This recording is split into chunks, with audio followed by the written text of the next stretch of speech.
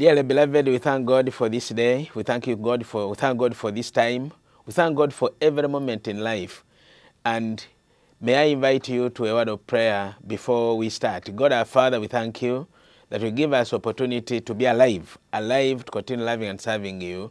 And now continue, God, enabling us to find you, because finding you is a life. And we pray that, Lord, you find us, because when you find us, it is our security. We pray that you bless us as we share through again.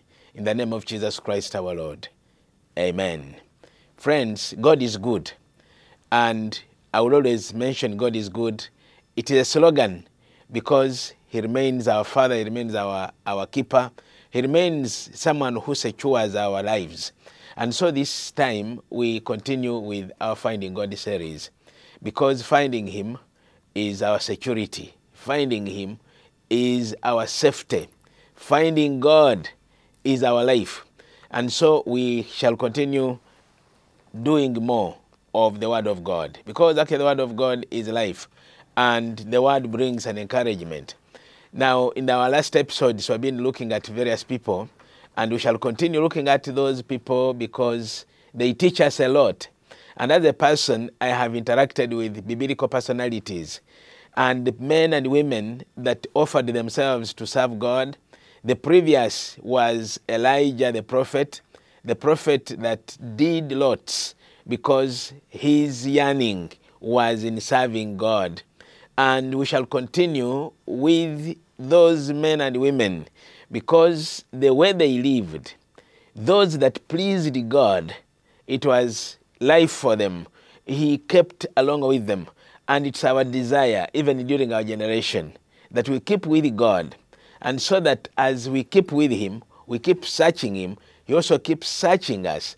And the moment we are in one accord with Him, it is our life, it is our security, it is our comfort. We are in a world that is so tumultuous. We are in a world that is so soiled, just like those men and women. For instance, Prophet Elijah was in a time which was so bad, but he leaves you and I an example. And so we shall continue with Elijah's successor. And Elijah's successor is a man called Elisha. Elisha is known to be a follower of Prophet Elijah. And so we shall dive ourselves into Scripture and see how he came to be. And so Prophet Elisha is the man. And this is what we read from Scripture. In 1 Kings chapter 19, verse 19, we are talking about Prophet Elisha now, not Elijah, because Elijah, we have dived into it, we have read about it, we have discovered a lot about Elijah. But before he leaves the scene, this is what he does. In 1 Kings chapter 19, verse 19, and so that the Bible says, so he departed. When you talk about so he departed, we are meaning Elijah. And departed from there and found Elisha, the son of Shaphat, who was plowing with 12 yoke of oxen in front of him, and he was with the 12th. Elijah passed by him and cast his cloak upon him, and he left. He means Elisha. Elisha left the oxen and ran after Elijah and said, let me kiss my father and my mother, and then I will follow you. And he said to him, meaning Elijah said to Elisha, go back again, for what have I done to you? And in verse 21, that Elijah returned from following him and took the yoke of oxen and sacrificed them and boiled their flesh with the yokes of the oxen and gave it to the people. And they ate. Then he arose and went after Elijah and assisted him. Praise God, brethren. We see prophet, the man Elijah, leaving someone behind who would continue his work. And when the Bible talks about he assisted him, meaning Elisha became Elijah's assistant during the last times, the last days of prophet Elijah. And so we come with this message. That he's talking about how he came onto the scene. The Bible says he was found plowing. But first, he is known by name, and the name is Elisha, a son of somebody. This somebody is called Shaphat. And the Bible says that he was found in the garden plowing and taking care of his gardens, a very busy man. And that's where we're going to dwell ourselves. Busy people used by God for God's business. But before I mention anything far, we know that biblical names have meanings. Like Elijah, we explained that. Now, Elisha means God is my salvation. And you remember that actually this is very critical for us.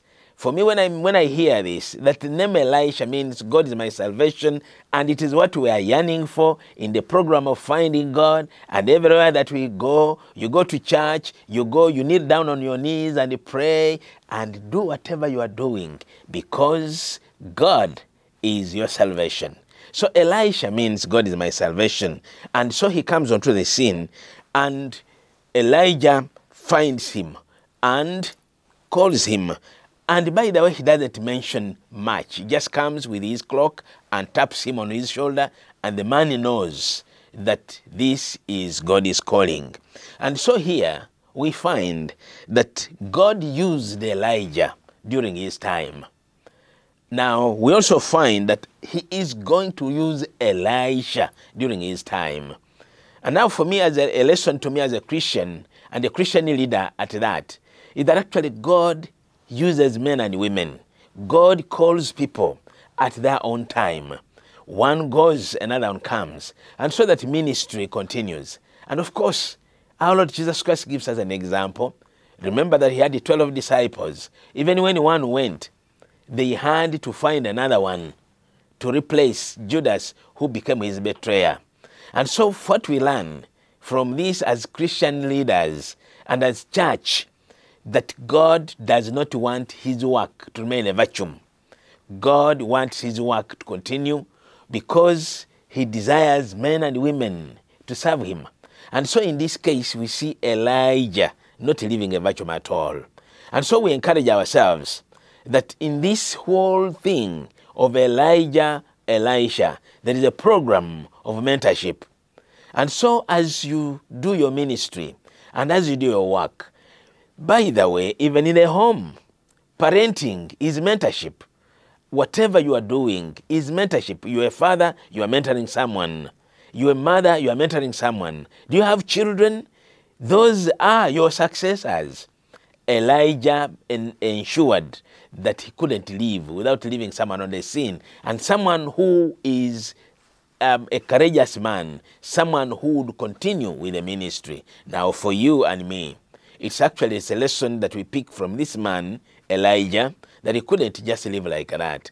And during our generation, we appeal, we mention this to whoever minds to listen. And I know there are parents who need to put in time and have their children move along with them. And I'm so glad to be hearing parents who mention time with their children, sitting with them, mentoring them, speaking to them, praying with them. And this we see Elijah is going to do with Elisha, who is his assistant. And so when you talk about Elijah, Elisha is mentorship program proper. And so this is something that I thought that I should begin with when we are talking about the prophet who hands over to another prophet, a man who hands over to another one to continue with the ministry. And so Elisha was in the field, the Bible is saying, that was in the field plowing with the oxen.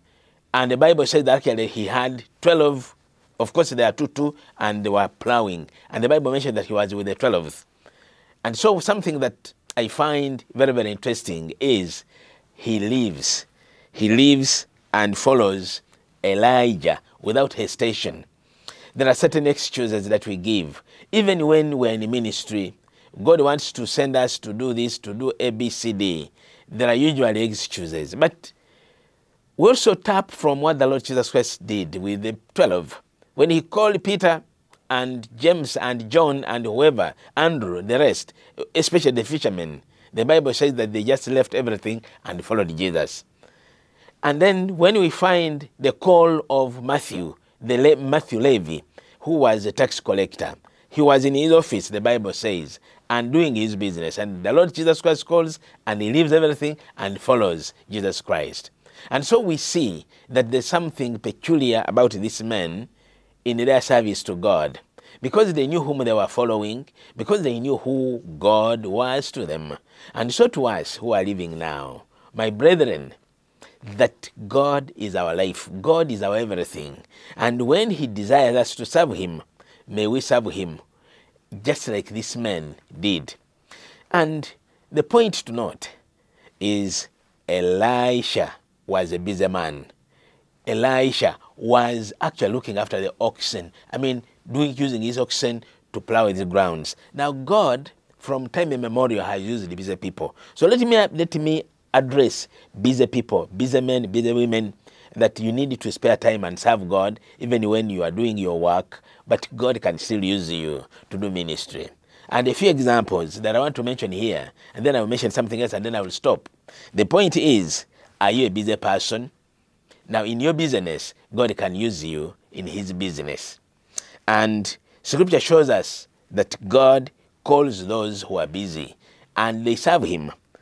We shall begin. The list is long, but just a few of them as an example. Moses. Moses was a busy man, actually was looking after his father-in-law's sheep on the Mount Horeb. And this is when God finds him. Busy man. And so you may be busy, but God can find you there and call you for his service. In whatever capacity that he can use you, he can still use you.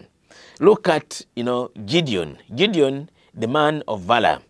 One of the judges of Israel. He was in a threshing ground. Actually, he was busy threshing his wheat near the wine press. And God finds him there in his business. And God calls him. He uses him mightily in Israel. And the reason why they have written about him in the scripture. We also talk about David. David, the man after God's own heart. And that's another example. We said actually he was looking after his father's sheep. And they waited. I mean, he was almost left out. But until, the Bible says, until he came, that's when they offered the sacrifice. And he was the one that God was looking for to lead his people. Now, David was a busy man. And we look at Elisha here, with the man that we're talking about, plowing. And then we look at the man Nehemiah. Nehemiah, a great man in the Bible, the governor. You see, he was a cupbearer in the king's palace. And he was busy there. But God, changed his heart. He moved him until he came and he was looking. I mean, he became someone to renovate, to rehabilitate Jerusalem. And so God can use you, my brother. God can use you, my sister, in your business to bring his glory. And then we look at Amos, the sycamore tree. I mean, he was a farmer. We look at the New Testament. I've already mentioned a few people there. Now, God uses a person who expects to be used. And that's actually very, very critical. God uses a person who expects to be used. Are you busy? God can use you in your business to do his business. And in your business, are you a father? Are you a mother? Are you a teacher? Are you a doctor? Are you a lawyer? Are you a whoever? God can still use you wherever you are. And please expect to be used of God. Accept God's call to do his ministry. God uses a person who never gives up. And Paul tells us in Galatians chapter 6, Galatians chapter 6, verse 19. And the Bible, Galatians chapter 6, verse 9, And the Bible says that, and let us not grow weary of doing good. For in due time, in due season, we shall reap if we do not give up. Now, keep busy, keep doing good. Now, if there is anything good that you are doing, please keep doing it. And God promises reward. And so the reason why we are talking about this man Elisha is actually to pick a few lessons. A busy man And God used him mightily. And we shall be, in time to come, we shall be looking at a few things about this man Elisha, because actually he lives as a great example and how we desire to find men and women whom God is going to use. And finally, in your ministry, in our ministry, we need assistants. We need people that will replace us. And I've already addressed the parents, I've already talked about the parents, mothers, fathers, and even those that are in positions of leadership. But just to mention that Moses needed Aaron, his elder brother, to walk along with him. And may we have the same, that actually you'll have someone to, to talk with at workplace, someone who will encourage you, someone who will enable you. And Joshua needed Caleb, and Caleb and some other people, remember. And so we desire people that will be closer to us. David needed Jonathan. Jonathan was the son of King Saul, but they were so close. Will you find someone close, you talk to? Because actually it is this, there can be a time when you are so discouraged, when you are so devastated, but you need somebody who is a close, a companion, someone whom you share with. May not necessarily be your wife, may not necessarily be your husband. Yes, you begin with your wife and your husband, but someone also whom you can encourage yourselves with. And this is in the matters that glorify God. In the matters that glorify God. And then Paul needed, he had people like Barnabas, like Timothy, like Titus, like all those, Cyrus. And so, friends, God is calling us through this episode that Elisha was a man like any one of us, but God used him. I found him busy, but he called him to come. He was Elijah's assistant, and he carried on with ministry. Now, you and I, may God use us, may God use you. That in the ministry, there will not be a gap, but we shall progress one by one. Even when I leave, there should be someone to continue the ministry. Now, parent, even after you leave, your children should be enabled enough to carry on with your estate, with your work, with everything that you do. But you need to enable them now. Elijah did enablement. May God enable us to enable others to move along with us. And so this ministry may continue in the name of Jesus Christ our Lord. Amen.